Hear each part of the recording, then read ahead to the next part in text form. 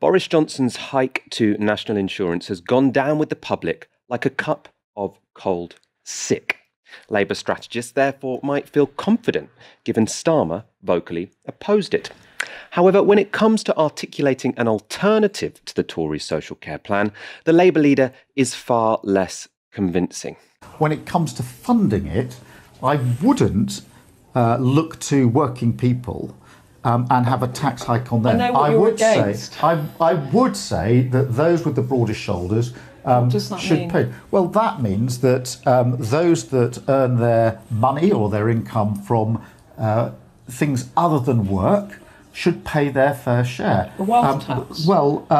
There's a whole range of things we could look at here. But people who earn their money from property, dividends, stocks, shares, capital gains tax, these should all be looked at as a broader, fairer way of raising taxes. So in principle, you would prefer a wealth tax of some sort? I think we should look at all of these options, and we shouldn't say that the whole weight has to fall on working people, that the people who earn their living from a wage, why shouldn't those that get their money from other means, whether it's dividends, stocks, shares, property, pay their fair share? And the landlord example is a very important one. Why should a landlord not pay a penny, but the working tenant, because they're earning a wage rather than a rent? You prefer wealth taxes than a raise of income tax? I think we should look across the board at something that is fair, but at the moment, you would prefer a wealth tax to raise an income tax? I think we look at a broad range here, but the idea that we don't... The one thing the Prime Minister has said... Can you just answer that? Do you prefer, in principle, wealth taxes to income tax increases? I think we need to look at a range of options. You're not going to answer. Well, we need to look at a range of options, but that includes the way people earn their money, whether it's from earned wages or whether it's from rent or stocks and dividends. And I think we should look at all that, because in the end it should be the principle that those with the broadest shoulders pay their fair share. OK, so just to summarise, national insurance, you think you're anti that because you think it's unfair on working people. Income tax could be looked at. But it seems to me that you think that when you say those with the broader shoulders, you are looking at those with wealth taxes, you are looking at those... We're looking at precisely the sorts of income that Rachel Reeves identified yesterday, which is income from property, income from dividends, stocks, shares, etc. The income that comes not from your wages, because what the government is doing is putting this all on working people. So that's not income tax then, is it? That is wealth taxes. Look, I'm trying to pin you down because I actually want you to say yes or no, I think we should look at a wealth tax. It doesn't commit you to the policy. It just says to me that that's your preferred option, and that's very clear, and it's very clear to the public. Yes, all of those options are a wealth tax. I mean, in the broadest sense of the word, and we should look at it. Fair play to Beth Rigby. I thought her exasperated face during that interview was incredibly effective. Aaron, I saw you share this interview on Twitter. It is slightly odd, isn't it? Because Keir Starmer is in quite a strong position here. He's in favour, or apparently he's in favour, even though he's not going to be explicit about it, of some form of wealth tax. The Conservatives are pushing through a very unpopular increase to national insurance. He should be shouting about it, yet he sounds like the shifty one. What's going on? I made the joke on Twitter that he looked like, there was a still from the interview, he looked like a divorcee who was being clobbered by his wife, and Beth Rigby was the expensive central London lawyer who was milking the cow. There's that saying, isn't there? In a divorce, you've got the husband and the wife, they're pulling both ends of the cow, and underneath you've got the lawyer with the udders.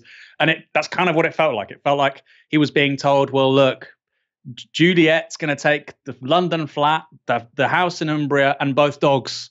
He looked really upset for some reason. That was strange because, like you say, he was kind of on home territory, and she was making his job really easy. I don't think she was doing that on purpose. I think she just, you're not expecting something that specific this far out from a general election on principle. And he kind of answered it, but then didn't answer it.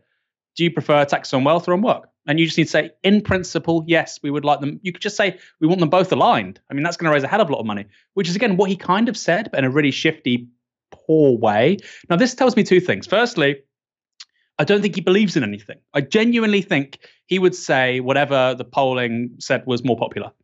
And even though the polling is quite good around wealth taxes, there isn't that much data out there. So just don't say anything. And I don't think he really has a kind of moral core on this particularly. I know some people disagree, but I don't think we've ever had a leader of a major political party in this country get to where they are and believe in so little. That's my personal view. Keir Starmer is about, always has been, and that's fine, that's life, career progression. And he is in politics. And if you really care about career progression, you want to get to the top of your game, you know, the equivalent of the leading CEO in the country, or what he was previously as the director of public prosecutions as a barrister, the equivalent of that in politics is to become the prime minister. And so he would say purely what is useful instrumentally in order to achieve that career ambition. I mean, that's not good. That's my personal view. I don't think that's particularly good. Again, people can disagree with me. If he had been asked a question about Jeremy Corbyn or about the left, or about how somebody who'd been suspended or accused of something should be thrown out of the party and they happen to be a socialist or an MP, or Ken Loach, he would have been very critical. He would have been very stern. He would have been very direct and decisive. All the things he's not in that clip. And so that, for me, is the biggest worry of all. You know, you might agree or disagree with Starmer on some issues, but he clearly is incredibly comfortable in attacking the left and not really saying very much about policy. You can't run a country like that. You cannot run a country like that, right? That's clearly not a program for government. And I think the electorate has already worked that out. You clearly can't run a general election campaign like that. I mean, they can try, and I think they probably will do that. And I think that'll start, by the way, with his conference speech in a few weeks. I think Keir Starmer will make his conference speech about the left. I think it'll be a rerun of Kinnock in 1985, partly because it's his comfort zone, as I've just said, partly because he's literally got nothing else to say. And he knows that the media, generally speaking, is going to lap that up. They're not going to push back on it. Whereas, of course, if he says, I support policy A over policy B, there's a bit more, you know, criticism, and the Tories will weigh in. He attacks the left. He attacks Corbyn. He attacks people like Novara Media. That's just great for him. And the Tories get on side, and it takes the heat off him and removes some of that political pressure, which he insists on putting on himself by being so bad as a politician. If he was asked about Jeremy Corbyn, he'd say, look, this is an issue of leadership. I have to take a strong position because that's what it means to lead a party, because I want to lead a country. If he's asked about policy, he says, well, don't ask me. I'm just leader of the opposition. We haven't done a manifesto yet. I'm not here to take leadership on the issue. You know, so I think it's a very important comparison to make, how he is when he's asked those questions, whether the option given to him is whether or not he's going to attack the left, and the ones where it's whether or not he's going to put forward a different vision for the country. One politician who is attempting to put forward a vision for the country is Andy Burnham, Mayor of Manchester and probably Keir Starmer's biggest rival at the moment. He's written a piece in the Evening Standard slamming Boris Johnson's social care plan isn't enough, he says. Labour needs its own ideas. So in this piece, Andy Burnham is obviously saying what Keir Starmer's doing is enough. He needs to put forward a positive vision, a positive alternative. And he explains this is what he wants it to be. Labour should create a national care service. Labour should ask all older people to contribute whether they need care or not. Everyone benefits from this approach because it means no one has to worry about care costs in the later stages of their life. And by asking all older people to contribute, the cost comes right down. More than 10 years ago, I promised this approach as Health Secretary as part of my plan for a national care service. My 10% care levy on all estates was labelled a death tax, but I still stand by it. I accept that my care levy wouldn't pay for the entire social care bill, so I would supplement it with a range of wealth taxes, such as a higher rate of capital gains tax. This is a truly far-reaching Labour policy, and I think the country is now ready to back it. As we get ready to gather in Brighton, the political tide might just be turning in Labour's favour, but we've got to be ready to catch the wave. A clear challenge from Andy Burnham, a very pointed intervention. There is pushback from Keir Starmer's team. They're defending the position of not having a position. This is from Patrick Maguire from The Times. He was told by a senior party source, "We're far from victory, but the polls show that the social care scam wasn't the brilliant wheeze Number 10 was spinning earlier this week, and our decision to focus attention on their plan, expose it, and not get spooked into making a big announcement of our own in response, despite some flack, was the right one."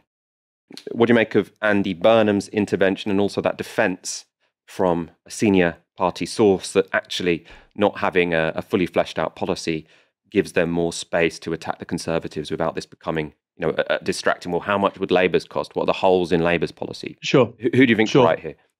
There's some truth to it, of course. And I don't think Labour need to, line by line, fully cost how they would, reform social care in this country. However, I think that's a fundamental misrepresentation of the criticism that you or I would make.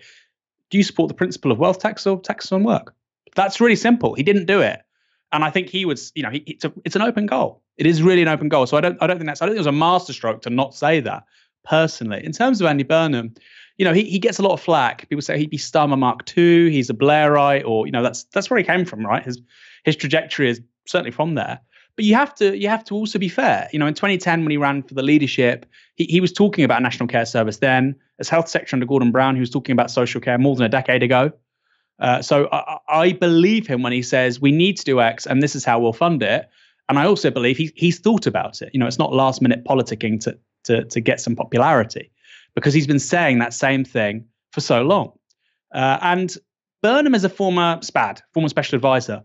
So we can lambast SPADs all day. There are many ex-SPADs in politics: Ed Miliband, Yvette Cooper, Ed Balls, Andy Burnham, David Miliband, the list goes on.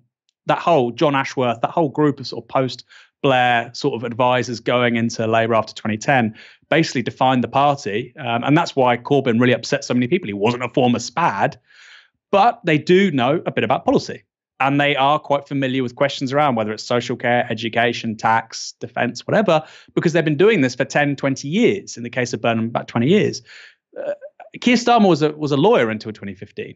And so I'm sure he's going to learn a great deal. He's going to get down to the brass tacks of political economy and so on. But he doesn't know a lot of this stuff. We go back to that story, which was in the Sunday Times a couple of months ago, about him basically doing, an economics for dummies 101 with Charlie Faulkner and Ed Miliband. What makes us different? I mean, people might think I'm making this up. Go check it out. Charlie Faulkner, Ed Miliband, Keir Starmer, Sunday Times. He was asking, what makes us different to the Tories when it comes to the economy? And they had to tell him.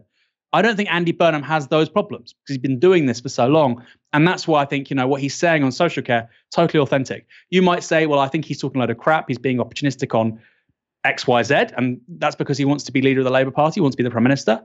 I may or may not agree with you, depending on the issue. I don't think that's the case with social care.